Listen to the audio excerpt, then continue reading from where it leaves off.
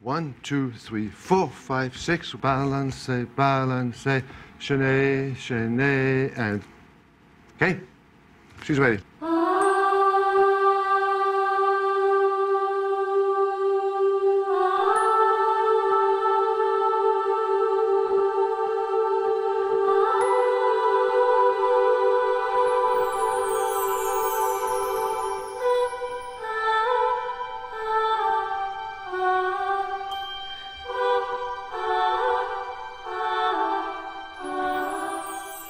Hi, I'm Kowroski, and I'm a principal dancer with the New York City Ballet.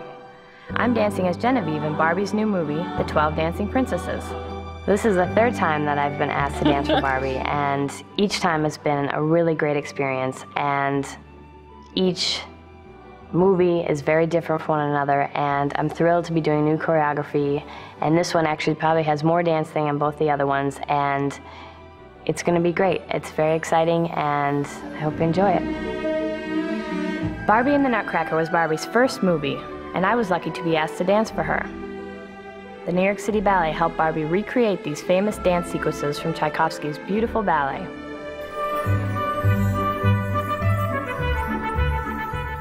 In Barbie of Swan Lake, the New York City Ballet brought the dancing to life in another beloved Tchaikovsky ballet.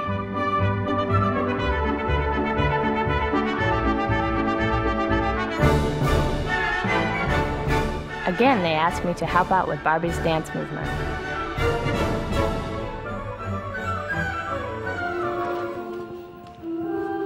Once again, we created the dances for Barbie's movie, but this time not for a classic ballet, but for a whole new ballet.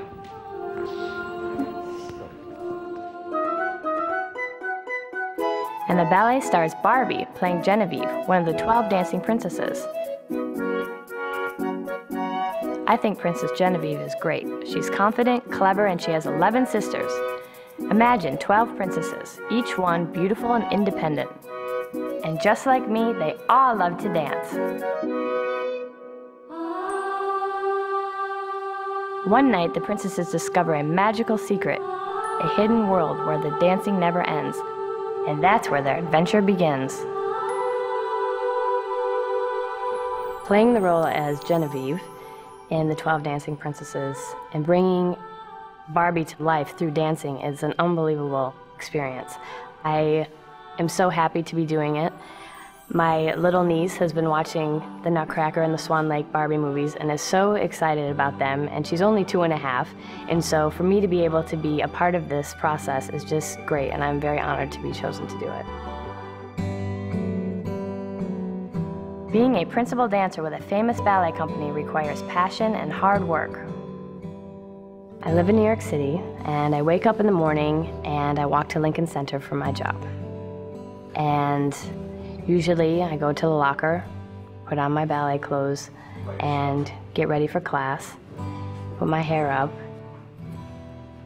take ballet class in the morning, which is usually an hour and a half. And then if I have to come back later in the afternoon, I usually do some stretching and warm myself up again. Stretching is important because it's very easy to pull a muscle or strain some part of your body if you're not completely stretched before you start a rehearsal. And it's just very important to keep your muscle, the blood flowing and the oxygen going in your muscles. Then after I stretch, I usually get ready to put my feet in my pointe shoes. And that's kind of a process. I usually have to allow myself about 10 minutes to do that. So I usually take some masking tape and I wrap it around, you know, pretty much every toe just to make sure I don't get any blisters. And then I use paper towel to further put more support and cushioning around my toes, and then I put them in the shoe. And then I go to the rosin box, which is there to help prevent slipping in the studio or on stage. And I usually put it all around the shoe, on the tips and in the back, and just around, just to make sure that I don't fall on a rehearsal. And then I start the rehearsal. You know, we can rehearse anywhere between 1 to 6 hours a day. After a long rehearsal day, we have 2 hours before a performance to prepare. And then we, put our hair up, put the makeup on, put any kind of accessories that you have, earrings, a tiara, and then we put the costume on. And then we kind of go through the same routine of taping your toes, putting in the rosin, and putting on the pointe shoes to get ready for the performance. We do the performance, and then at the end of the day, which is usually around 10:30 at night, usually you're pretty tired by then, so you go to sleep and then you wake up and start the day all over again. Like me, most ballerinas start as little girls and train for many years before they can dance professionally. While I'm originally from Grand Rapids, Michigan, I started taking ballet class when I was 5.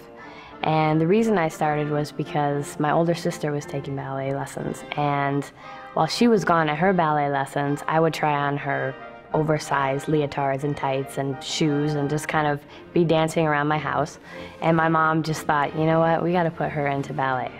Being a mouse in the Nutcracker was the very first thing I did on stage, and I remember my best friend was the super mouse because she was the smallest girl. She was one of the first ones that was killed, and I had to drag her off, and I couldn't see where I was going because the mask was very dark and I didn't know what I was doing, and I grabbed her and we ran right into the wing, and both of us like just fell and our legs were up and we were laughing, and to this day it brings like really warm memories. As a little girl at age 5, I never would have thought all my dreams would have come true. I never would have thought that I'd be dancing in one of the best companies in the world as a principal ballet dancer.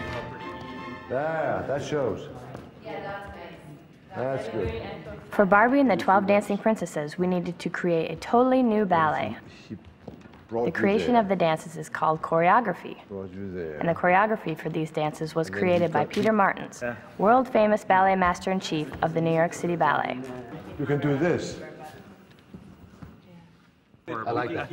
You know what I'm saying? 12 Dancing Princesses was never made into a ballet. The story is endearing and charming. I love the story. It's, again, is one of my, when I told my daughter, so what are you going to do with Mattel now? And I said, 12 Dancing Princesses. It's my favorite. It's my favorite. She loves it. I'm using Maria Kowroski, who was our first Barbie. She did both Nutcracker and the Swan Lake. And Chuck, who's doing Ken. He's just much taller. He's a real romantic prince, in my view, and has a wonderful demeanor. And the 2 little girls that I'm using are sort of little firecrackers. They can do anything. They're fantastic. Abby and Tyler. I rehearsed for days with my friends Abby and Tyler to get all the steps just right. Well, there are 12 dancing sequences in this movie, and I'm involved in quite a few of them. They're all a little bit different. It's probably the most dancing I've done in one of the Barbie movies. There's one in particular called The Red Shoes, and it's a dance struggle where me and Charles are kind of struggling the whole time, and we're kind of glued together, and he's trying to make me dance, and I'm very frustrated because I can't seem to let go of him, and we're stuck together.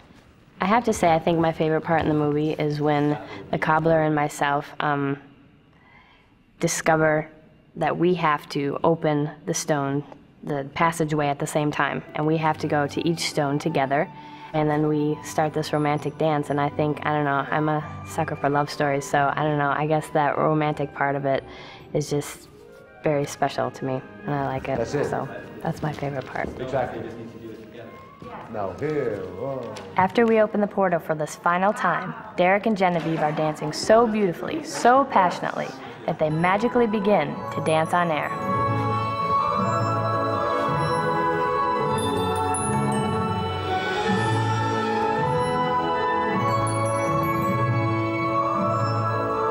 Well, I don't make dancers dance on air.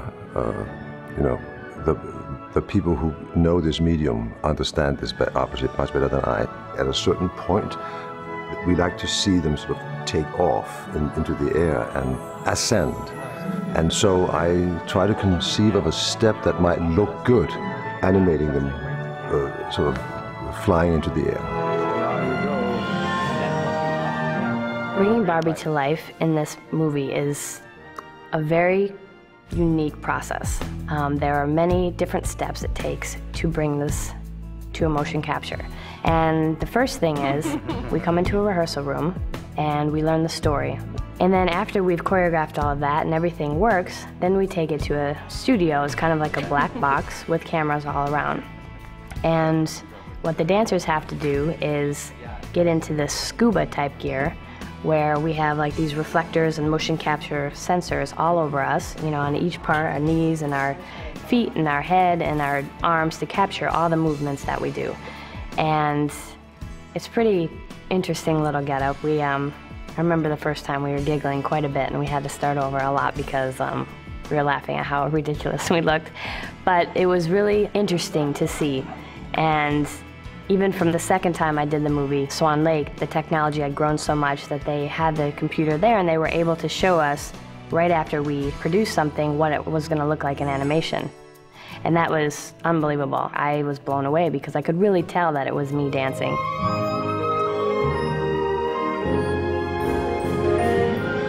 Here, Chuck and I are creating the movements for the romantic dance where we begin to dance on air.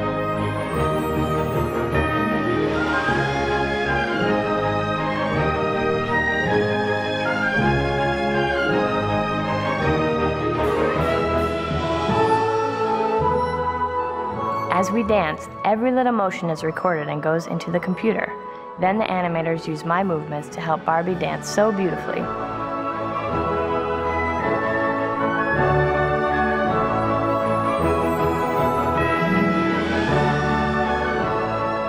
There are so many things that I think little girls are going to love about this movie. To all the little girls out there that are dreaming of becoming a ballerina princess like I have, it can come true. And if you just follow your hearts and dreams and just know that that's what you want to do, it can become a reality. And I wish all of you out there believe in yourself and make your dreams come true.